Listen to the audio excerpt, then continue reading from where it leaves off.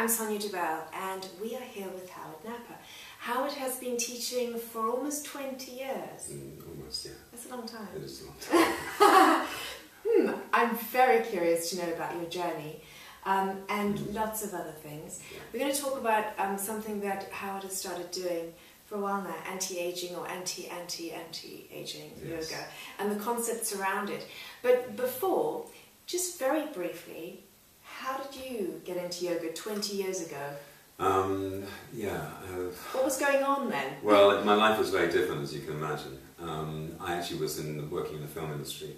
Okay. And to cut a very long story short, I think I had a bit of a dependency on drugs and alcohol. Okay. And my life was a mess. I mean, really was a mess. And I knew that it had to change. I didn't know what it was. I was So you were in the rock and roll whole era 20 years ago when it was all crazy. Yeah, okay. It was crazy. It was really crazy from what I remember.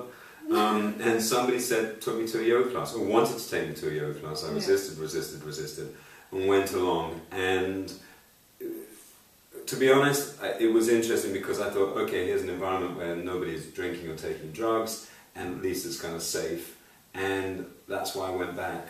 Wow. And so the girls, Howard. Well, it was full of women, and I did think that was kind of a plus. Right? God knew what you needed. Yes, I'm ashamed to say that, but that is the honest truth. Yeah. If I'm really going to say. Well, you know, whatever brings us there, because Absolutely. you've gone forward to teach so many people. Your DVDs are amazing, and I have to say that I love them. Thank you. I found a couple a few years ago and took them away on holiday with me, and I was doing Howard Napper yoga the whole holiday. Wow. Barbados and Howard Napper's Very great. nice. So I wish I was there with you in person. Thank you very much. So the anti-aging yoga. Yes.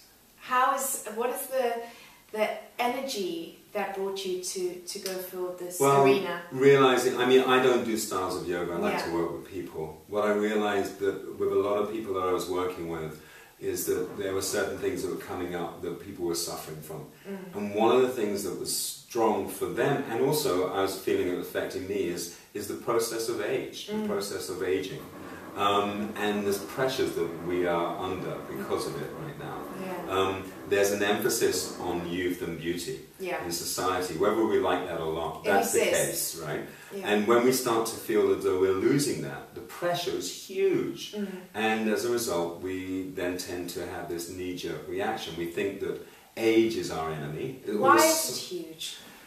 I just think that, you know, many things. I think obviously society, because of this value, it seems to think that if we don't have that, then it's almost like being bankrupt. Yeah. You know, it's almost like losing all your money. worthless. We feel worthless. We feel we don't invisible. have any value anymore because we've Absolutely. been told, sort of media-wise, that your value The only is your value youth. is this. And then there's this thing of anti-aging, Yes. and I find that really it's bizarre because that actually it almost leads to this Perpetuates idea. the fear. It does, because it feels as though we can actually do something about the process. Right. Age isn't our enemy. No. Illness is. Okay. And as we age, the problem that we have, because aging itself is about 20% genetics and about 80% lifestyle and environment. Yeah. And if you're able to maximize that 80%, then there's something called compression of morbidity. Compression of morbidity is basically that you live a long life, or you live a life. Yeah. It doesn't matter how long it is. You live a life, and at the end you have a very sharp decline, drop off. Okay. Rather than living a life and then becoming ill Yeah. with a degenerative disease, Yeah. and then becoming dependent on other people, on the state or whatever it may And be. on drugs. And on drugs, to keep you. and in, you don't have independence as far as your ability to do things. Yeah. You're maybe bedridden or confined to the house, and then you have a very slow decline. So compression of morbidity is the idea that you can compress the morbidity, in this case illness, into the smallest period of time in your life. By lifestyle choices. Basically, yes. But the whole work that I do is really defining what those choices are. Okay. Okay.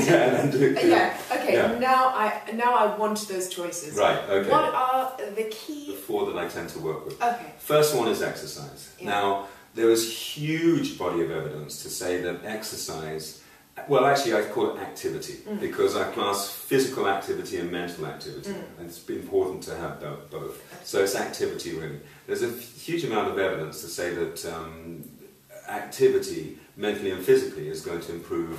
Is going to help you age. Absolutely. But you don't have to look at any of it. All you have to do is look at those people that keep active, mentally or physically, and see how they age. As your example. It's so obvious, yeah, right? Yeah, so that one exactly. thing is nutrition. Nutrition. Okay. And nutrition is very important because it's basically, we are what we eat. I mean, it's a cliche, but it's absolutely true. Yeah. I don't like the word diet. I like to work with the idea of an eating plan. A lot of the eating plans that I work with have an element of restriction, but at the same time I don't deny myself anything. Yeah. So it's just a question of eating certain things in moderation of food, which is very important. Yes. I work with an anti-inflammatory diet, yes. so it does restrict certain things, but it also encourages other things. Yes. I also work with a number of different, there's a paleo diet, which I tend to work with right now, which is basically trying to eat what we've ate throughout our entire evolution, because only in the last 1%, 99% of the time we've eaten a certain diet, and in the last 1% of the time we changed that. And the biggest change with that is processed food, and particularly processed carbohydrate. So I'm starting to realise... That's a whole other show. It really is, because if you think about it, it's bread, pasta, pizza. The biggest anti-ager, the biggest thing for premature aging, that's what I'm trying to say, is stress. Yeah.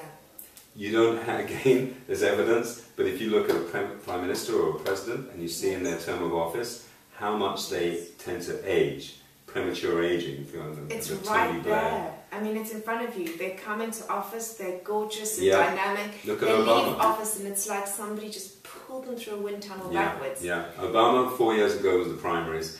Now he's got grey hair and he looks a very different person. Yeah. And we'd have to assume that a lot of that, okay, it's naturally aging, but a lot of that has accelerated through the stress that he's under. So I work a lot with stress. It's a fascinating subject. It's really great. Finally, the fourth area is this concept of how the psychological effects of aging.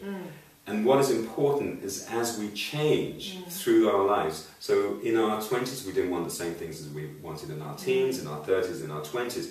We go through these stages of life where there's biological change, psychological change, physical change, and social change as well. Yeah.